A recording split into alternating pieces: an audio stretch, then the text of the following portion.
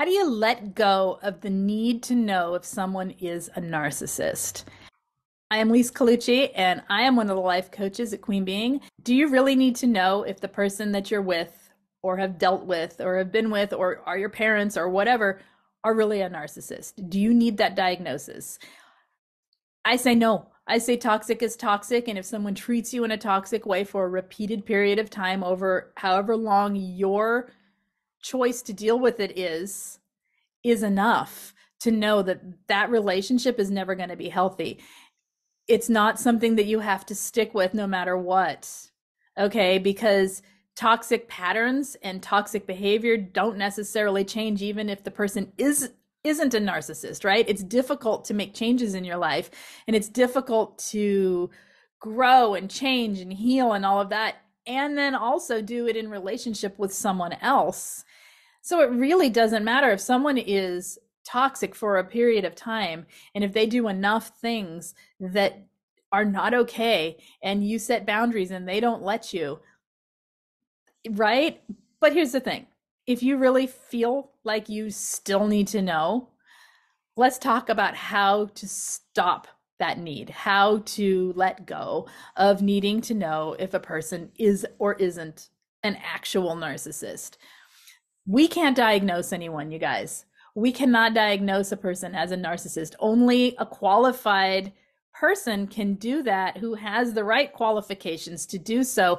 And that would take that narcissist being in front of that qualified person and being questioned and being tested and all of that, which, as we know, most of them aren't going to go do, right? So there is no way to really know unless you get that diagnosis. So there's a number one thing, like, why hang on to something you'll never know?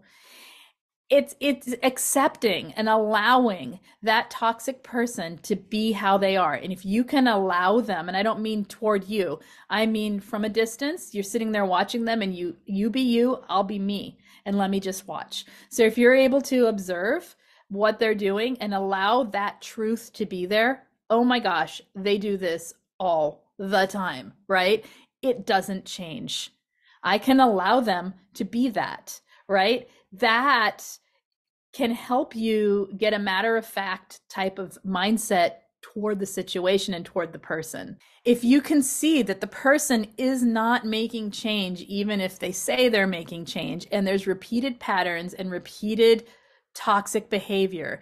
If you watch one of my videos here on like 20 or however many signs of covert narcissism, like that, for example, and you're ticking every box with that person's behavior, probably something's going on where, no, we can't technically diagnose them. We can look for behavioral traits that line up with what narcissism looks like, right? And that could be enough to say, you know what, that person is never going to change, because that is way too set of a way of thinking, believing, and acting for someone to just suddenly snap out of it. So that's another point, though. Understanding what the toxic relationship behaviors are, watching videos for what the traits of narcissism are, what the traits of, all the different types of things that go with it, covert narcissism, malignant narcissism, all of that, communal narcissism, which I just talked about, or whatever, understanding that can give you something like tangible, right? It can give you something, some understanding and knowledge, so that when you see it in your life, you're recognizing it and you're not gaslighting yourself, pretending it's not there. Understanding gaslighting, let's talk about that. So understanding what gaslighting is, how it affects you, what it looks like, different ways people gaslight, so that you're not emotionally manipulated. When you understand it and you see the ways in which you've been emotionally manipulated by this person, you can see that this is entirely toxic. So you have to work on yourself sometimes too. Well, actually, always. Let's start that over. Working on yourself to understand why you are with this toxic person. What are you afraid of? What did they give that you think they give that they're not actually giving, right?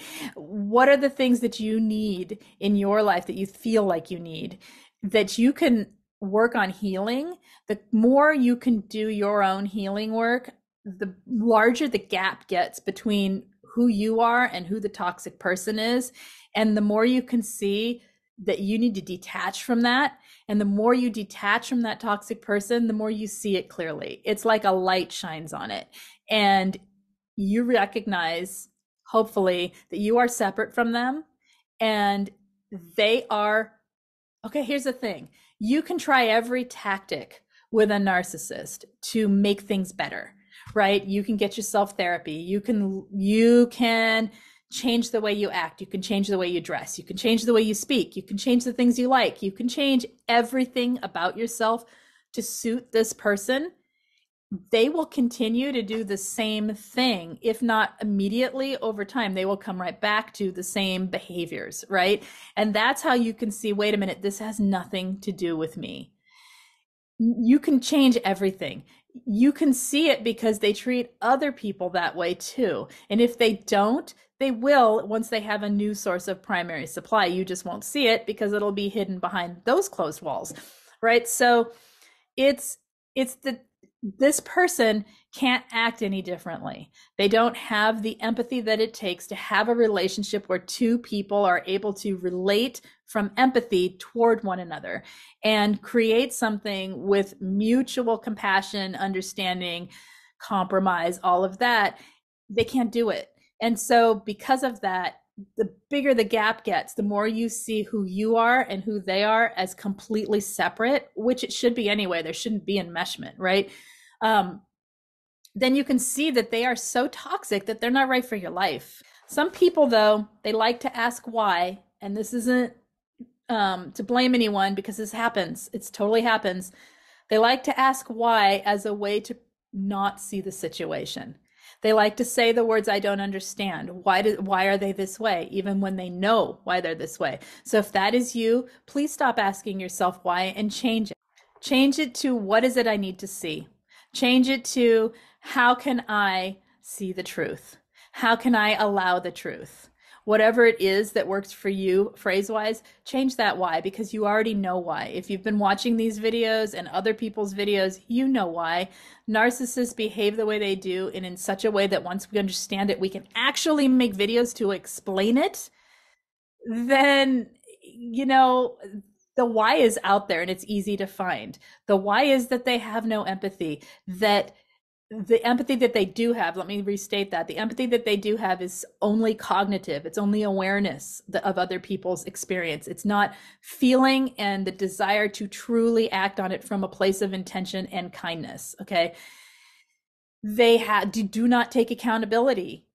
They have really big egos and they don't like anyone seeing the truth of who they are. I mean, there's all these whys, okay? When you're someone with such attachment to being right, to your ego, to never being the one that's responsible for anything, unless it's something they can take praise for, how in the world are you supposed to be healthy in a relationship, right? They're not, okay? So those are the whys. So stop asking yourself why, because you know the why.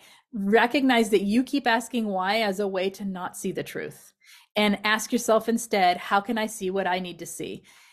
With that, I am Lise Colucci, one of the life coaches at QueenBeeing. If you need anything coaching-wise, group coaching, check out the main description of every video. Please let me know how you struggle with this, if you're struggling with this, or what you think about how to let go of the need to know why if a person is a narcissist and why they act the way they act. Let me know in the main comments. Otherwise, hit subscribe, hit the thumbs up, and I will see you guys next time. Bye-bye.